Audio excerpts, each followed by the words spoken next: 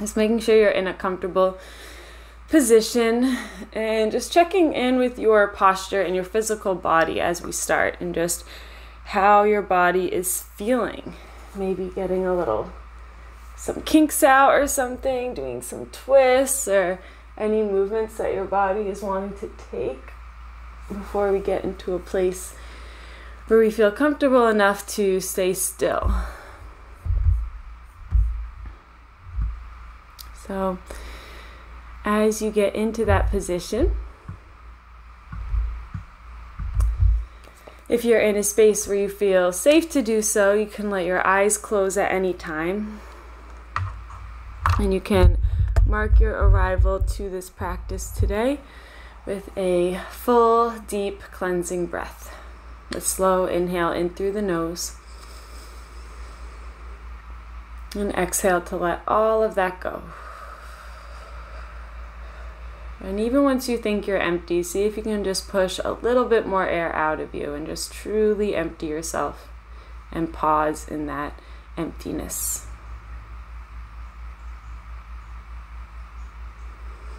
Allowing the next breath to come naturally as it needs to.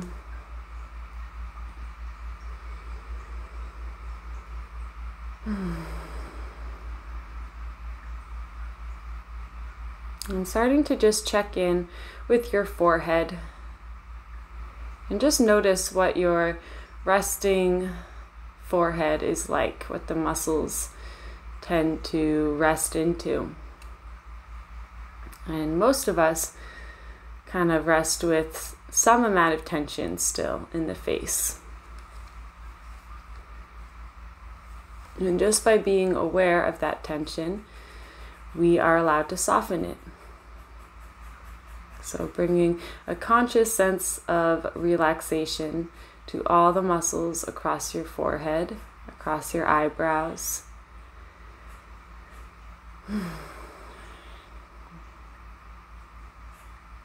Conscious sense of relaxation to your jaw, and just allowing your jaw to hang heavy. And by relaxing the jaw, you'll notice the rest of the face will start to soften as well. So the lips, the nose, the cheeks.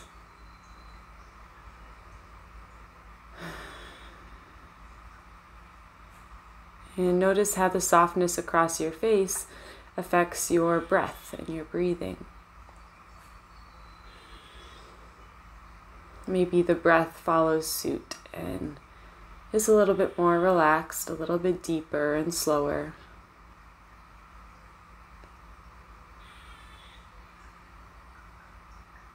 And see if you can almost see or imagine all the muscles across your face, all the muscles that are in between your bones and the skin. And just allowing all of those muscles to lean back, to let go, to grow a little bit of space in between the bones and the muscles. And just allowing the sense of acceptance to spread throughout the muscles. Knowing that there's no need to hold anything up, there's no need to hold any specific expression, and just allowing any expression on the face to melt away with the tension.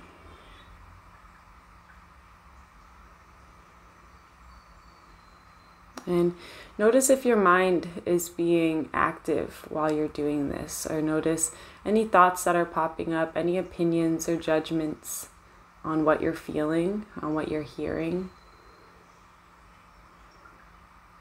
And simply by noticing that judgments or opinions or just other intrusive thoughts might be popping up, just by noticing that they are there and not identifying with them, we automatically come back into the practice. And throughout this practice, the mind will wander to the past or to the future or both, kind of just jumping between the two, thinking about anything at all that happened before this exact moment, so even the beginning of the practice, or wandering to the future and thinking about anything at all that is yet to come. And know that this is what the mind does. The mind will wander. And a meditation practice is not about controlling the mind. It's not about making the mind stay in any certain state. It's about observing the mind and the states it wanders to, and the body, and how the body is feeling, and that connection between the mind and the body. And so stepping away from that idea of maybe control that you might have or you might have had before, and into one of allowance, observance, witnessing, knowing that there is nothing that is required for you to do. There is no doing with this practice. All that is asked of you is to sit back, to watch, to feel, and to allow. Even if there are unpleasant sensations in the body or unpleasant thoughts in the mind, not pushing those away or pushing those down deeper inside of you. Because we often think if something unpleasant bubbles up from inside of us, if we just push it back down and don't look at it, it'll be okay and we'll eventually forget about it. But that often has the opposite effect. And when things bubble to the surface, and when emotions, tears, or anger, or anything bubbles to the surface, all that's being asked of you is to let it, and to let it release, let it move through its process. And by pushing it back down deeper inside of us, it just has more space to echo and to kind of silently control us.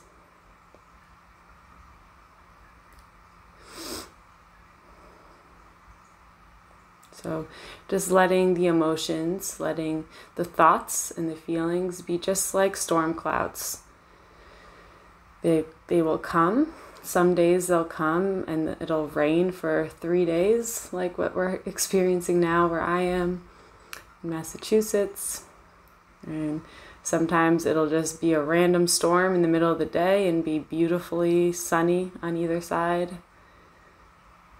And sometimes it's a really intense storm that lasts about 10 minutes and then it moves on. And our emotions and thoughts, feelings are in a similar way. So just letting them come and go, letting every storm run out of rain. No matter how long it takes, it will eventually run out of rain.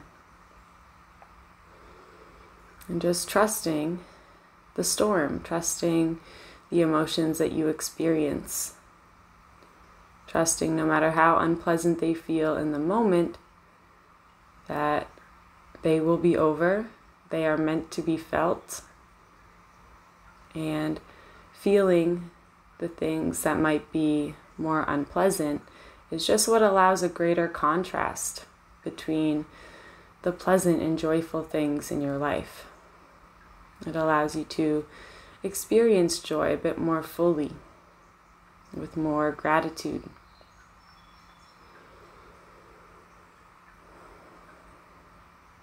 So just resting your attention back on your face and just noticing, once again, the muscles of the face, noticing if anything has shifted, if maybe some more tension has crept back into the forehead or the jaw, or notice maybe more relaxation crept in. Just notice wherever you're at. And then just allow that same sense of release to spread across your hairline, across your scalp, your ears, across the whole skull, and trickling down the throat and the neck. so that your whole head feels this sense of security and this sense of release.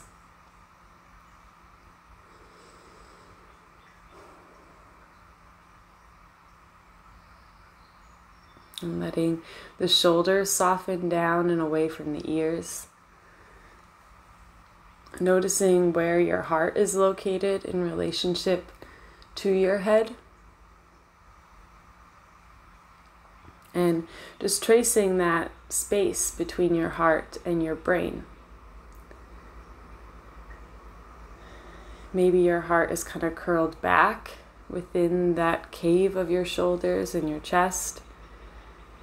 Or maybe it's kind of pushing out a little too far and the back of your heart is sacrificed. So just find that middle ground so that the shoulders are aligned with the heart. The heart is proud and secure within the front and back of the chest, the rib cage, and just tracing that space between the heart up through the throat. Maybe your chin is kind of lifted and the neck is sacrificed, so just having a slight tuck in the chin, so feeling length in the back of your neck. Up through the throat and into the skull, into the brain stem and the brain itself.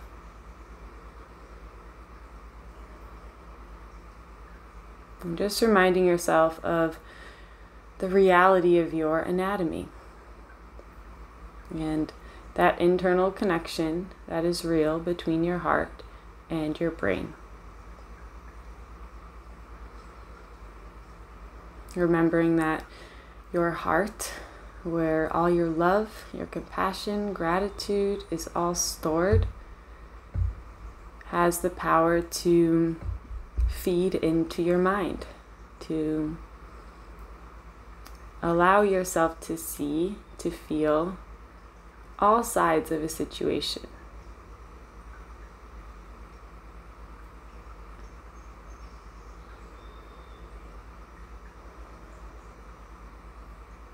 And allow your shoulders, your collarbones, your upper arms, lower arms and hands to all be heavy and soft.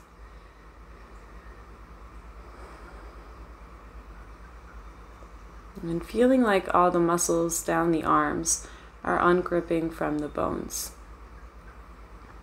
And just allowing the full weight of your arms to exist. Allowing all the muscles in the hands to release. Allowing for the natural curving of your fingers to exist.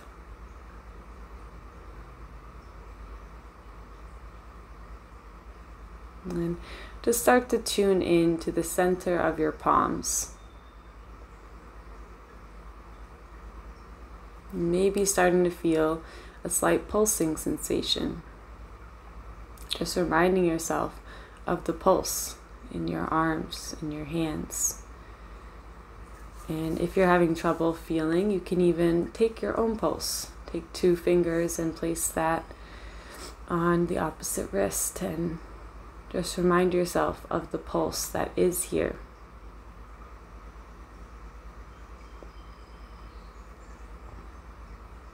And tracing that anatomy between the hands and the heart. All of those veins and blood vessels that are connecting your heart to your hands.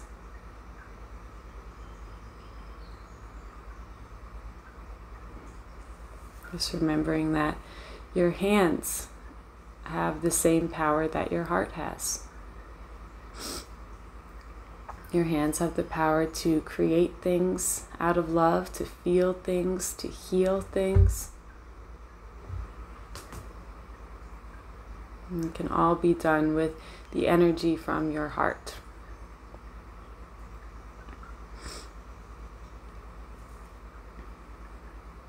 And feeling your rib cage, really just hugging your chest and your lungs, your heart, protecting yourself, feeling the skin hugging the rib cage, And just feeling all of that compression, all of that hugging feeling and shape that is required for your body to exist.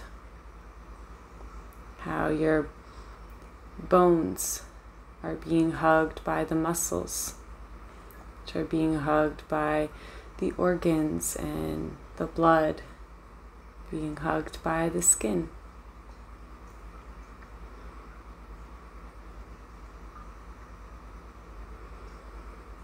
Feeling your stomach soften and the muscles in the abdomen just hugging the organs.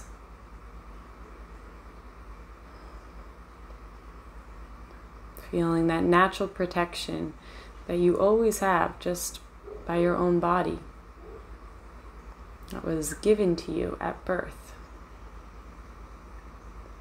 Even before birth, the protection of the womb. There's all of the hugging protection that is always inside you, always around you, even when we don't feel it. Feeling the connection between your heart and your stomach, and that heartbeat that exists within your stomach.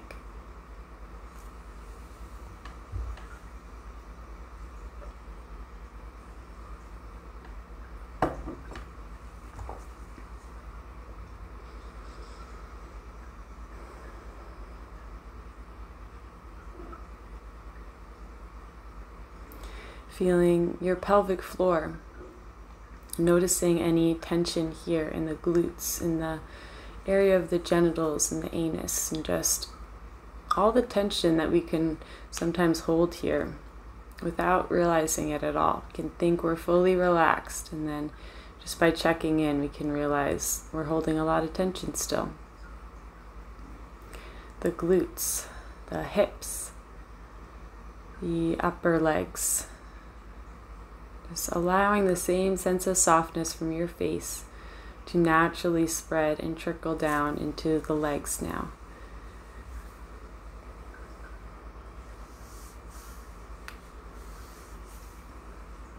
Going past the knees into the lower legs, into the feet, the toes. Maybe feeling that heartbeat that exists within your feet.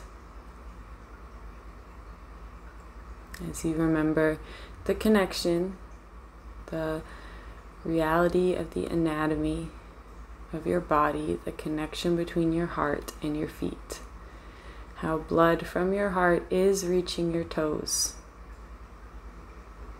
Your feet have the power to move you, to walk, to run, to dance and play.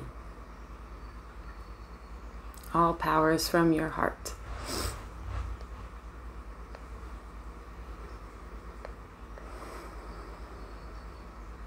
And as you're tuning into the feet and the legs and the glutes, the root of your spine, the whole base of your body, your root chakras, as you're tuning in, just noticing any sense of safety or lack thereof. In the world we're in, especially today, there can be an overwhelming feeling of a lack of safety or a lack of stability. Kind of like we don't really know what the next step is. We don't know what's going to happen tomorrow. And that idea can really rob us of our sense of safety. And sometimes there's a reality to that. Sometimes a feeling of lack of safety is requiring, as a message, it's requiring some sort of action from you. So really give yourself the space to feel that and let those messages or action requests, I guess, to come up. Sometimes we can know what we have to do, but really don't want to do it, so we just ignore it until we can't ignore it anymore.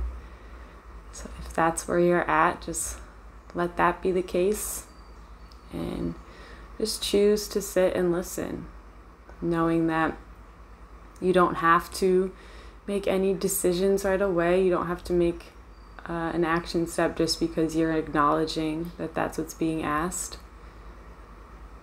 And just give yourself that time and that space to contemplate that, to think of all the different sides of that, even if it scares you.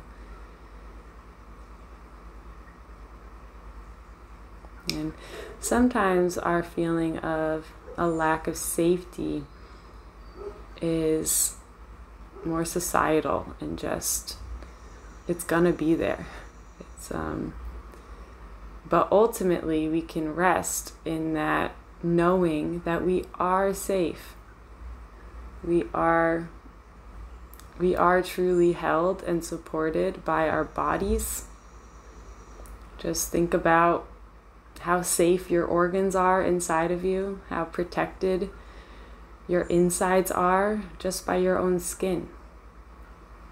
And maybe your skin is your safety, and that is beautiful. Know that you are held by the earth. You are completely safe on this earth. This earth is keeping you here so that you don't go drifting off into space. The earth is holding you. The stars above you, the sun is feeding you. You have everything that you could possibly need or want. And just reminding yourself of that reality. And also validating the other aspects of reality. And noticing if anything's being asked of you. Or if all that's being asked is to feel. To look at the discomfort maybe. And knowing that that is enough.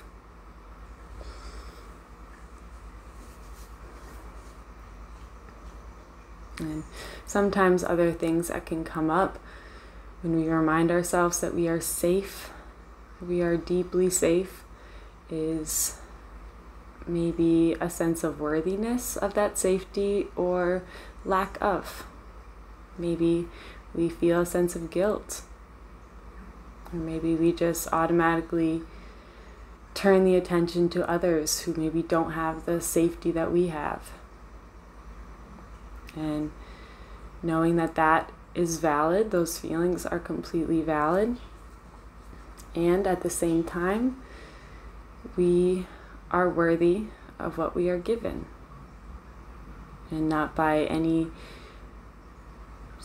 anything special that we are. It's not like we did anything specifically to deserve whatever privileges we have. But we must accept them and move from them and use them to help others. Use them to grow ourselves and our communities and the love that's around us. Just looking at whatever privileges you have, knowing that even your heart beating is a privilege. The fact that you can see, the fact that you can hear what I'm saying is a privilege. And just using those privileges as privileges, as that extra boost to spread whatever message you're meant to spread. Whether that is one of love, of action, of motivation, whatever you are here for, only you know that answer. Just allowing yourself to be helped, allowing the help that was given to you to serve you, knowing that you are worthy of that help just because you've received it, and just because of what you will do, what you will create from that, how you will share that and spread that and give those same privileges to others.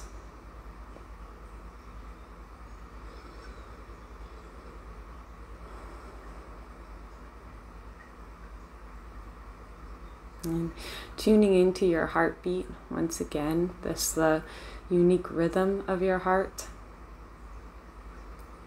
And maybe feeling how you can feel this heartbeat all throughout your body. You can feel it in the base of your spine, the space in between the sit bones at the root. You can feel it in your lower stomach, your sacrum, that whole sacral space. You can feel it in your stomach, just above the navel. You can feel it in your heart, of course, in your throat center, in the space between the eyebrows, and in the very tip of your head.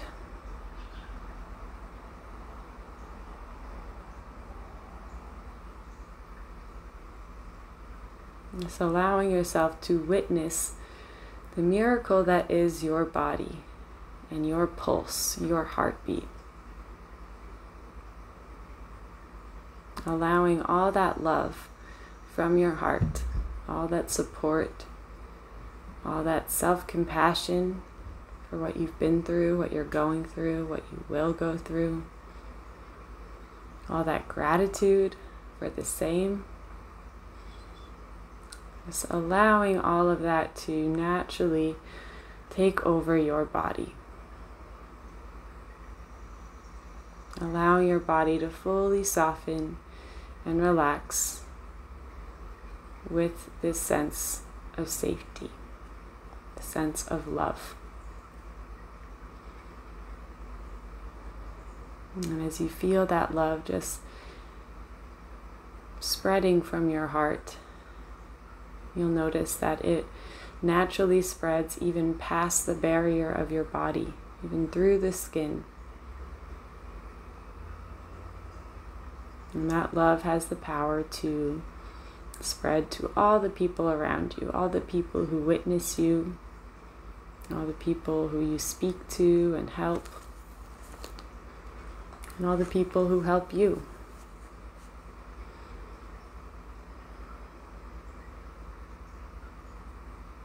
Just remembering how we are all individuals, we are all responsible for our own sense of self and well-being, and at the same time, we are all connected to that sense of love and well-being in the people around us.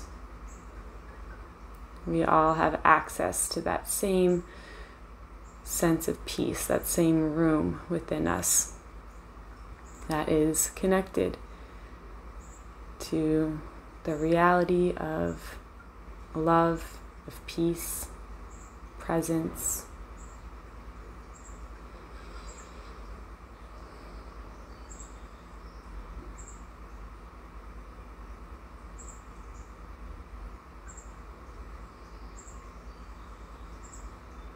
And just allowing all of these feelings to settle within you.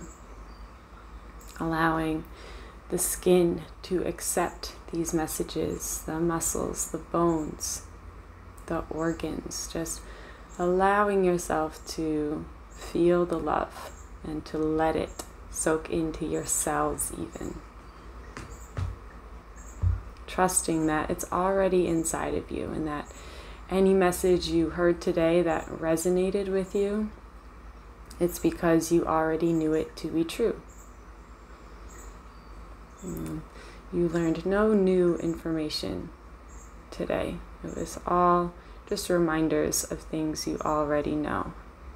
And that feeling of resonation is the proof of that. Your body knows it to be true. And anything that did not resonate will naturally just fall away. There's nothing to worry about.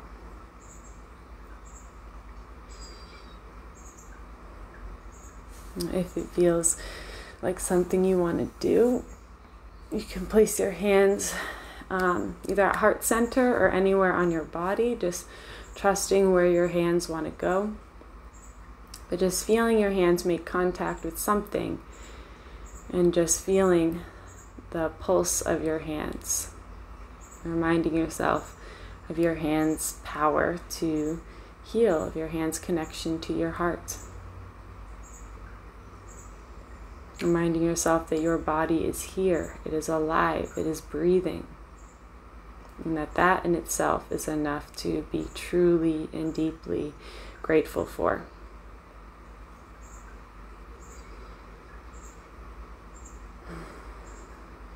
As you take a deep and full and conscious breath into the body, allow yourself to really fill up with this air. And as you exhale, you can allow your head to slowly bow. As you just bow to your maker, your creator, the one who is allowing your heart to beat in the first place, whatever source of energy that is, to the love and support that's always around you, your ancestors, angels, spirits, guides, whatever name you might have. Bowing to everyone in this space who's completed this practice alongside you. And most importantly, bowing to yourself for taking the time and for showing up. For taking the time for this true act of self-love and self-care. And may this act continue to heal you through the rest of your days and nights. And may you bring the same love and understanding into everything that you do and to everyone that you see. Namaste.